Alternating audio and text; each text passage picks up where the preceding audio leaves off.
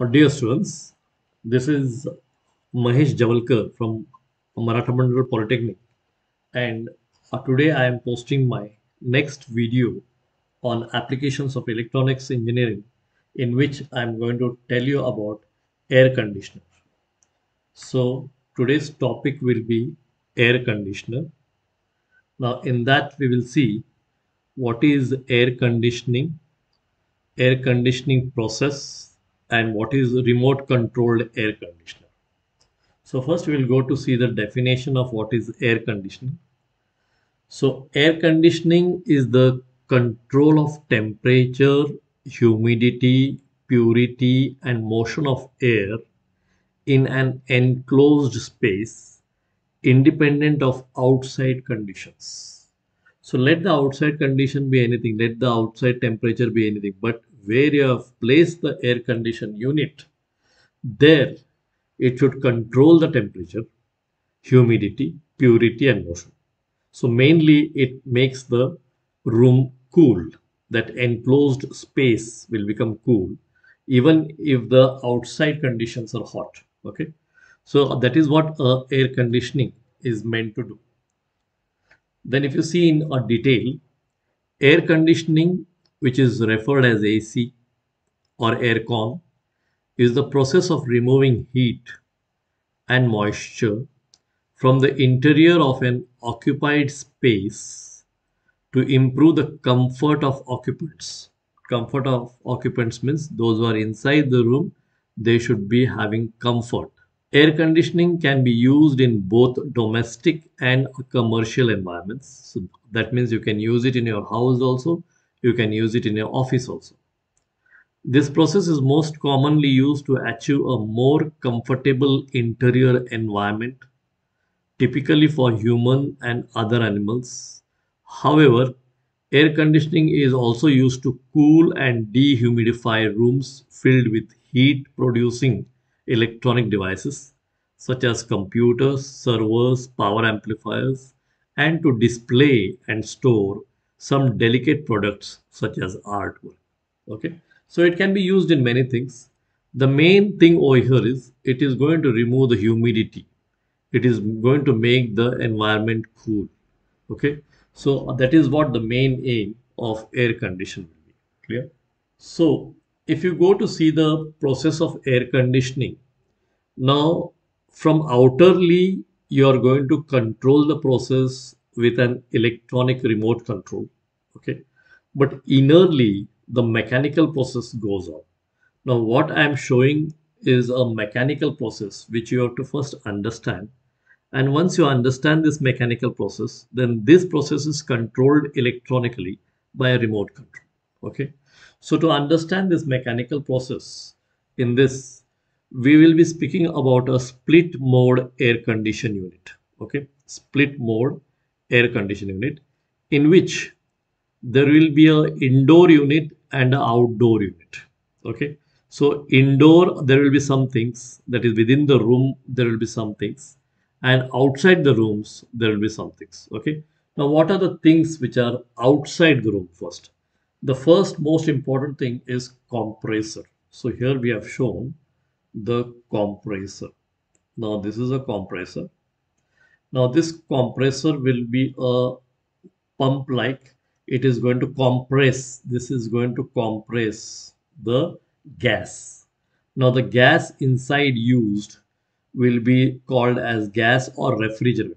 Okay, now that gas, earlier we used to use freon gas, then they found out that the freon gas is not good for the ozone layer, and therefore nowadays ozone layer friendly gas is used, which is not harmful for the ozone layer. Okay, so that gas, which is called as refrigerant, is compressed here. It is compressed in the compressor. Compressed. It is compressed means what happens? It will go into high temperature, and it will go into high pressure. So the gas which was there, which is filled in the pipe, which is filled. Now this compressor will have one suction input and one discharge output. Along with that, it will also have a gas filling input from where you can fill the gas, and that gas will be compressed by this compressor. And compression action means what? It will make the gas high temperature, and it will make its pressure also high. Okay, now that high temperature high pressure gas is passed through this tube. Okay, is passed through this tube to the next unit called as condenser. So here you see this is the next unit, which is called as condenser. This is the second unit. Our first unit was compressor. Our second unit will be condenser. Now condenser will be having this pipe which is going. Now in this pipe, this gas which was having high temperature, high pressure will travel, and this traveling course will see that the high temperature, that is the vapor, turns into a liquid. Now the gas which is going, which is in the gas form, vapor form, will turn into liquid form. So here you will be having liquid. At the end of this, you will get a liquid which is called as condensing liquid. Now that condensing liquid, here you will get the condensing liquid. Now this liquid will have high pressure, high pressure. Okay. Now the temperature of that, whatever it had lowered down, that temperature from here can be blown out, can go out. This heat can go out. You can have a fan over there through which the heat can go out. Okay. Now that cool and that liquid type, the liquid type high pressure gas now will enter here in this pipe. Okay, so this will carry the liquid type, that is the condensing liquid, to the expansion valve. So here you are having your expansion valve. Now this expansion valve also is in the outdoor unit. Now here what happens, it has to do some work opposite to compression. So this expansion valve will make that high pressure of the liquid into a low pressure, Now this liquid is a cool refrigerant gas which is going to go to the evaporator. So this is a cool one and controlled with pressure. It is going to go to the evaporator. Now this evaporator is a indoor unit. This will be in your room. This will be in your room. Okay. Now that liquid which is cool and also of low pressure will start traveling here in this tube, and this coolness will be blown outside the room by this fan. This fan will rotate, and that coolness of that will be spread outside the room. Okay, it will go to the outside the room, and the room slowly start becoming cool. Okay. Now, when the room is becoming cool, the heat of the room is taken in. The heat of the room is taken in, and that heat is given again to the refrigerant here, gas, whatever you have, and that gas is again compressed, and again the temperature is increased, pressure is increased. It will travel with high temperature, high pressure to the condenser. Condenser will be having this tube where it is going to move, and in this movement the high temperature vapor will turn into liquid, and then you will be calling it as a condensing liquid with high pressure. That condensing liquid will go to the expansion valve where the high pressure will be again converted to low pressure, and then that liquid goes, that cool liquid goes of the refrigerant goes to this tube of the evaporator where you can have a fan which can blow that cool air into the room, and the room can become cool, and whatever heat was there in the room will be absorbed, and that heat will be again given to the refrigerant gas over here. So gas, whatever you are going to fill, and that will be again compressed, and this cycle goes on. This cycle goes on till the room is made cool to a particular temperature. Okay. Now this process, what we have seen, is a mechanical process. Is a mechanical process, and this is to be understood first whenever you study air conditioning. Then the same diagram you can also see in other fashion. So here you can have your number one system, which is a compressor. So here you can see you are having compressor as number one. Okay. Now compressor will give you hot refrigerant, that the gas is compressed and it is going to become hot. It will be high temperature and high pressure. High pressure. Okay. That will be given to a condenser here. Now in condenser, it is going to move through this pipe, okay, to this tube. And in this tube, what will happen? The temperature, the gas temperature, which is in the vapor form, will become liquid. And then you will have a condensed liquid here. Here you will get a condensed liquid here. Okay, so here you will get condensed liquid. Now this liquid will travel further. Now when the vapor was becoming liquid, this condensed liquid, okay, when this vapor was becoming liquid, the heat will be given out with an exhaust fan to the outside area. Okay, so this is the condenser which is in the outdoor unit. So whatever heat was there, that will be given to the outside area, and the high temperature high pressure gas now will become a liquid with a high pressure. Okay, now this liquid will be going to the expansion valve, which is again in the outdoor unit. So this expansion valve will, what it will do?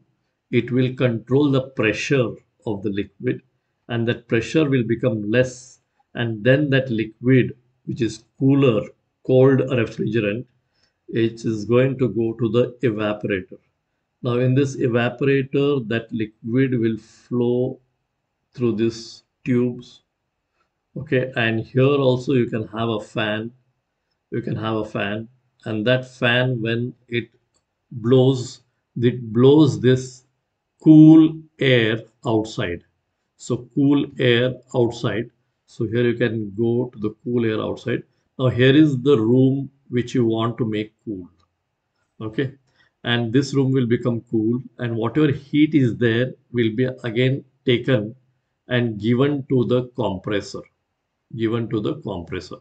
Now compressor will get its refrigerant gas, and that gas will be having now, after compression, high temperature, high pressure. Okay, and this cycle will be repeated. This cycle will be repeated till the particular room reaches a particular temperature of coolness, and that room becomes cool. Okay, so from all this unit, the evaporator, the fourth unit, what we have seen, evaporator will be in the indoor. This will be in the indoor, that is within the room which you want to make cool. And rest all, compressor, condenser, and expansion valve, will be in the outside unit, outdoor unit. Okay, and these all will be connected with these tubes to each other. Okay, so this process is a mechanical process which will see that the temperature of the room cools down. Okay. Now here if you see the exact parts of air conditioner. Now this we are speaking with respect to split mode air condition. And there you can say that an air conditioner works by transforming a refrigerant compound from a gas to liquid and back again in a continuous cycle. So from gas it will become liquid, and again from liquid it will become gas. Okay. So that process will go on. And air conditioners consist of four basic mechanical parts. The first one is a compressor, which is in the outdoor unit. Second one is the condenser, which is also in the outdoor unit. Third will be the expansion valve, which is also in the outdoor unit. And fourth will be evaporator, which will be in the room, inside the room, which you want to make cool. The a compressor is in the outdoor air conditioning unit. Other important parts within the outdoor unit include a condenser coil and fan. The outdoor unit connects to the indoor unit of your air conditioning system through a copper refrigerant tube. Refrigerant means that particular gas will be there in that. Once connected, these two paths will work together to absorb hot air from inside your home and transform it into cool air. Okay, so this is a picture of a compressor. In this, the gas will be compressed to high temperature and high pressure. Okay, this is a picture of your indoor unit. This is where the indoor unit, and from here only your cool air will come out. Okay, so here you can have your cool air which comes out and makes your room cool. Okay, then you have this as outdoor unit. This is the exhaust fan of the outdoor unit where heat is coming out and the gas will become liquid in the condenser. Okay, this is after the condenser, when the it is gas is becoming a condensing liquid. That time you have an exhaust fan here which will remove the heat of the gas, and the gas will become a liquid now, and it will be a high pressure liquid which will go to the expansion valve. Okay, then you can control all these things with the help of a remote control. Now, a remote control, most air conditioner remote controls rely on infrared, that is IR technology. A remote control emits pulses of infrared light, and those pulses are detected by a receiver usually situated on the air conditioning unit itself. So inside the room, whatever air conditioning unit you have, it will be having its own a display of a temperature and other things, and it will be having a unit where it can receive the infrared light which you press on the remote control. Once you press an option on the remote control, that will be converted into infrared light, and that infrared light will reach the unit which is there in the air conditioning unit inside the room, and then it will understand what to do. Okay, so this is how remotely it is controlled. It is controlled from a far distance. Okay, then you can have a mode setting on your remote. The mode setting button at the remote control usually enables you to set the mode of operation. So your AC mode of operation can be set. It can be set to cool mode, it can be set to heat mode, it can be set to dry mode, it can be set to auto mode or fan mode. Okay, then this is one type of remote control we have shown here. So here in the beginning, you can see this as on off timer setting button. This will be your sleep timer setting button. Here you can select your modes. Here you can save energy. Here you can have a airflow blade swing button. Here you can have your temperature adjustment buttons where you can change your temperature. Here you can have your fan speed adjustment buttons, and here you can have your on off buttons. So a simple operation which can be controlled remotely by the remote control. Okay. So for this, it is very important for you to understand first the mechanical operation of AC, which you can draw as the block diagram of AC.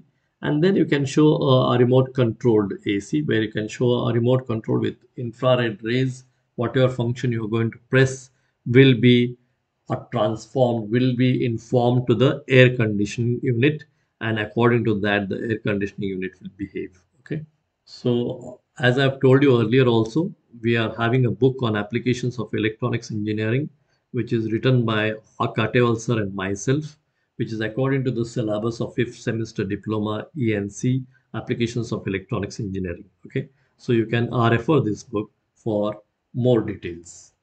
Thank you, students.